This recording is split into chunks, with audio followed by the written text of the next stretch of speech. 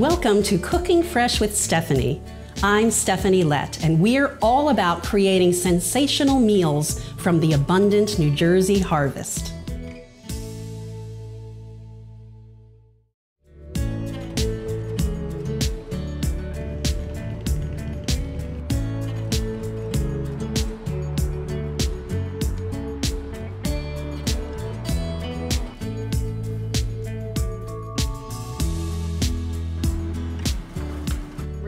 And one you might find. I'm at the Homestead Farm Market in Lambertville, New Jersey with Ed and Debbie Clausen. The Clausen family's lived here in Lambertville for over 100 years, and about 30 years ago, they opened the Homestead Farm Market. It's become a hub for the community where people can buy locally produced food items as well as local produce. We really try to pride ourselves in working with local farmers, local vendors to bring all kinds of products, eggs, meat, cheese, and of course Jersey fresh produce to our community in Lambertville. So today I'm making a kale salad with apples. So looking for things that are local, fresh, and in season. I'm also making a homemade pasta with oven roasted cauliflower and leeks. And then for dessert, I'm gonna take some pears and poach them in wine over a maple spiced ricotta. Yum. Yeah. What do you got that you can help me with to get for our meal today? Well, the good news is that everything you've chosen is seasonal, is local, and you can get it all here. Starting with the ricotta, we carry Fulper Farms, which is right down the road. So Debbie, I've got the Fulper family ricotta I'm going to use today, and tell me the difference between like getting a local fresh ricotta and getting one you might buy in a supermarket. Well, I think obviously the freshness of it, but I just have one word, and that's the creaminess. It just melts in your mouth. There's nothing better. So it's a different experience because it's so fresh. Absolutely. Okay.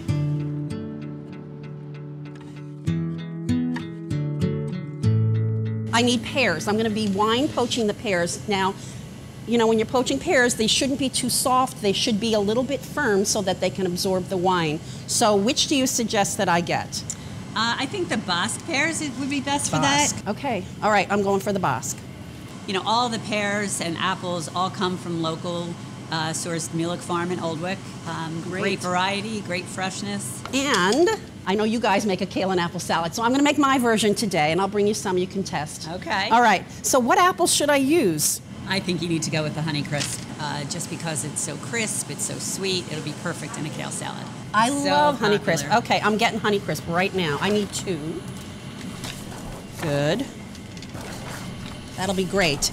Tell me about the kale. Where do you get the kale from around here? The kale, actually, a lot of our produce right now is coming out of South Jersey because they have great growing conditions, and these fall vegetables like the cooler temps, especially at night. They're nice and crisp and fresh, and this is their season. This is going to be amazing. Okay, I'm getting kale and I'm getting leeks, which are a mild form of onion and are really going to be delicious in our pasta. And you can see they like growing. See how big they are? They are. Those are amazingly beautiful leeks.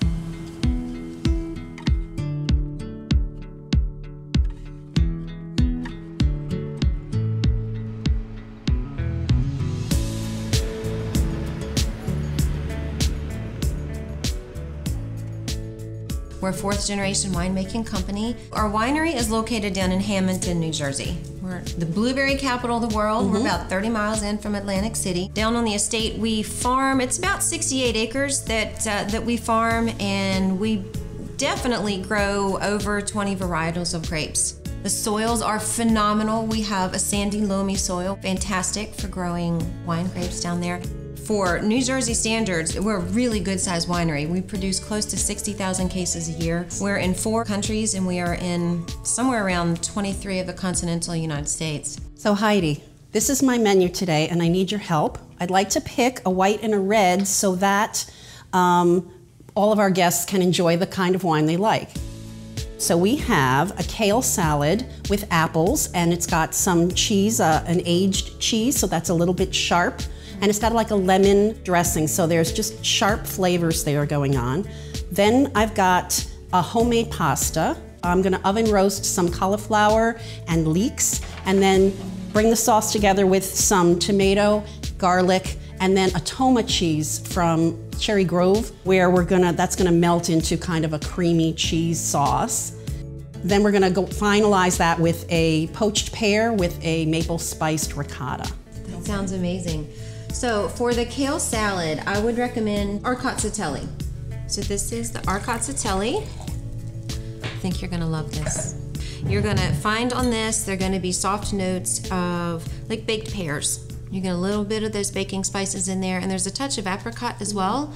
Of our dry wines, it's probably the least dry. It feels a little creamy on the palate, but you still get a crisp, sharp finish. That's really good. Really crisp. Like you said, just dry enough. I want to say clear. It's clearing to the palate. This is going to be good with all of the different flavors. Right. And that's a great choice. Yeah. Okay, so now for our red wine drinkers, what would you suggest? All right, my choice for your red wine is a Pinot Noir. This is a 2015 vintage from the winery. It is 100% estate grown. It's more of a rustic Pinot, so you're going to get some tart cherry, some tart raspberry in there. You're going to get some wet leaves and forest floor, a little bit of oak. Our whole focus here is doing, local seasonal produce right now, so this is going to be great. That's really delightful. The flavors you described, I can taste them in there. I can taste the berry. I can taste the leaves. That sort of fall and musty smell. It's really gentle. It's feminine. It's a light body red, but I really think it's going to enhance the flavors that's in the pasta. Oh, that's good. That's really good. You know what they say, if it grows with it, it goes with it. So we're going Jersey. I'd say that's great.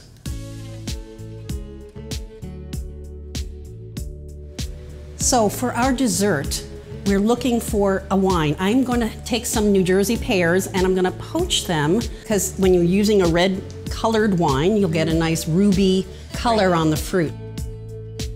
Now, the poached pears are going to go with maple spiced ricotta. Sounds good, huh? That sounds delicious. I have two that I'm recommending. We have a raspberry wine that would be absolutely delightful with it. I want you to taste both. Okay. But our port, I think, is probably going to give you the depth that you're looking for. So this is the raspberry wine, which is absolutely delicious. Oh. Right? Our raspberry wine is made with 100% fruit, and it has that consistency of a whole milk. It feels creamier on the palate.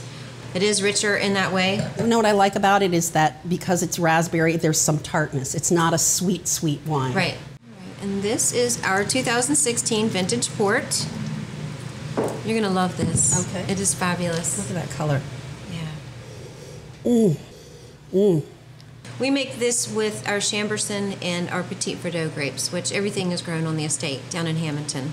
That's it. Yeah. That's a delicious glass of wine. It is, yeah. And it's going to be great with the, I'm going to put in some cinnamon, I'm going to put in some cardamom, and some cloves. And then we're going to poach the pears. That'll be perfect. Okay. Tomatoes are bright and fresh.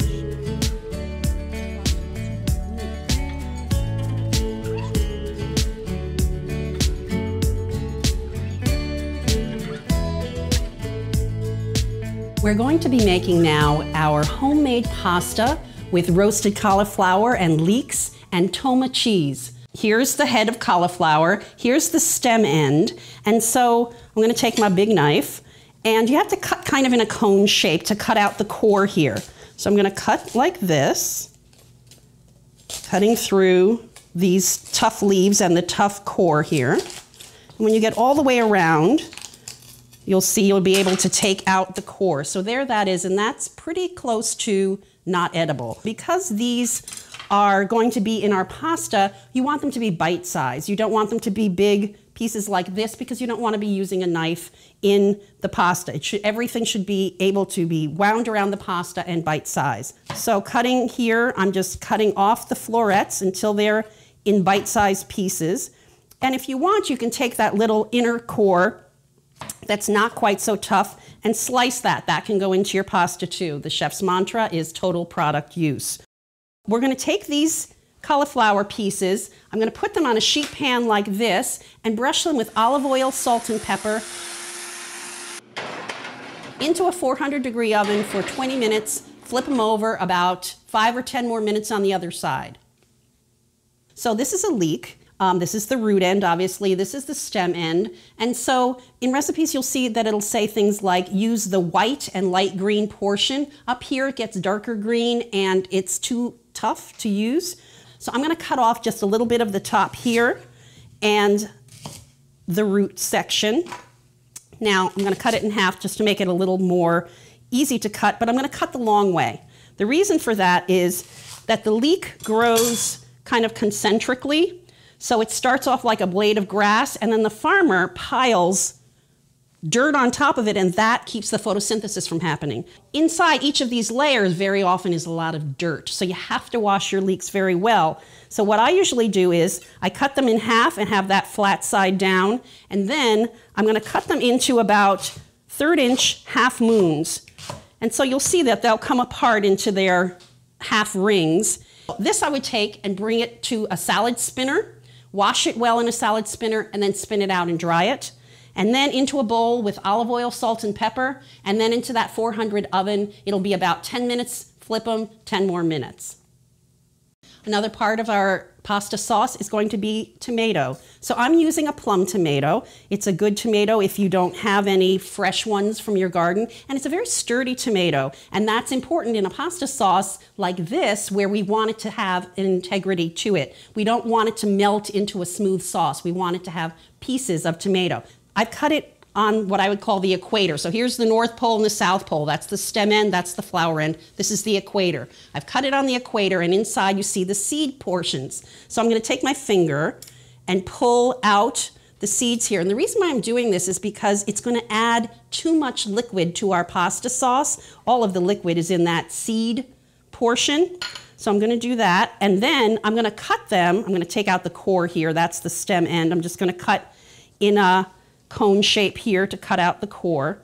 Now I'm just going to cut into slices and then take those slices and cut them into strips, and then the strips across again into about 1/4-inch pieces. So that's what I have here. I've cut up some already. And the reason to do that is so that they're uniform in size. If they're uniform in size, they'll cook uniformly. So I'm going to cut those and get them into my tomato bowl. So this is thyme. So the easiest way to de-stem the thyme is, here's the stem end and here's the growing end. So you hold it kind of from the growing end and then pull backwards, and that will pull the leaves off the stem. And they're so small and so pretty. I love them so much, I never ever chop them up. A lot of recipes say mince your thyme. Come on, they're really small. So I keep them whole. So these are chives. They're a form of onion, a very mild form of onion, and with the herbs that we're going to be using, we're going to be integrating a little bit of them into the pasta sauce, but a lot of them are going to go on the top. And a lot of time with fresh herbs like this, you use them right at the end. If you cook them a long time, they kind of lose their fresh flavor, and that's what you're going for in a fresh herb. And I'm just going to cut my chives into about 1/4-inch pieces. Okay, now on to our pasta sauce. So I've got some butter melting here. I've sliced some garlic and I'm putting that into the butter. And then I've got our diced tomatoes. So I'm gonna put them in to the butter and garlic, and I want that to begin to soften a bit. They're gonna extrude a little bit of water, and we'll get some good flavor to our base of the pasta sauce.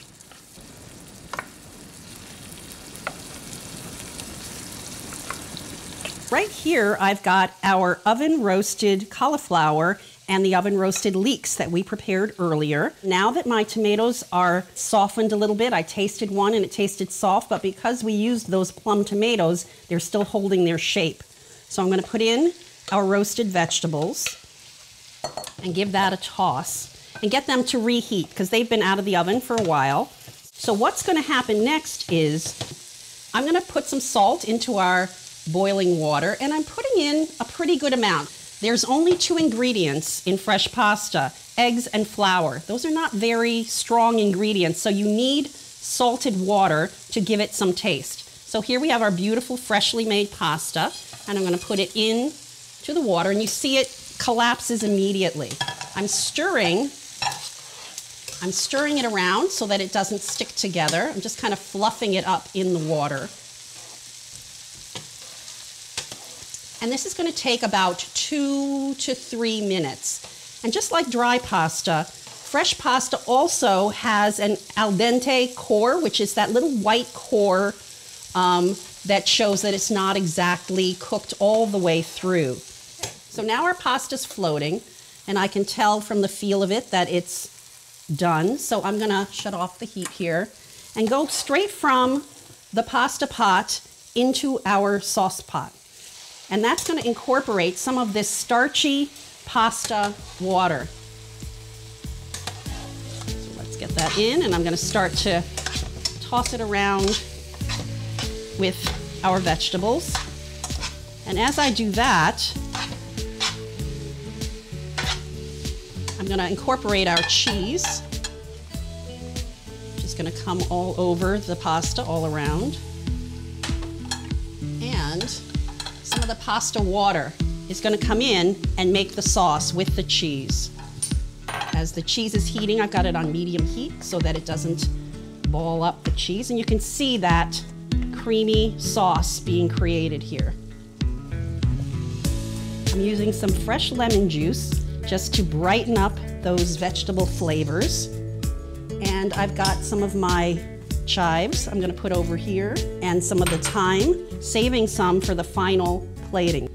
With all of the goodness on the top, some chives and some thyme. And that's our fresh pasta with roasted cauliflower and leeks and toma cheese. Really taste the cauliflower and the leeks roasted together. And Roasting brings out right the sweetness in the vegetable. The cauliflower gets kind of nutty, which is good. And then the tomatoes are bright and fresh. And the pasta melts in your mouth. We've got some wine that was selected for us at the Tomasello tasting room down in Lambertville. So we've got a red and a white. What would you prefer? I think I'll go for the white. Okay, John, you pour, please. And what are you going to try, John? I'll try the red. I like the red because it kind of cuts through the richness of the cheese in the pasta sauce. It's not too overpowering. No, it's not. This, What do you think of the white? the white is nice and crisp, and I think it also works really well with this dish. I think we should have a toast Okay. to our fabulous chef, Stephanie. Stephanie. And to our hosts, John and Tracy Costanzo. Thank you for having us in your beautiful home, and thank you for letting me cook here. Oh, it's been fun. It's been great fun. Thank you.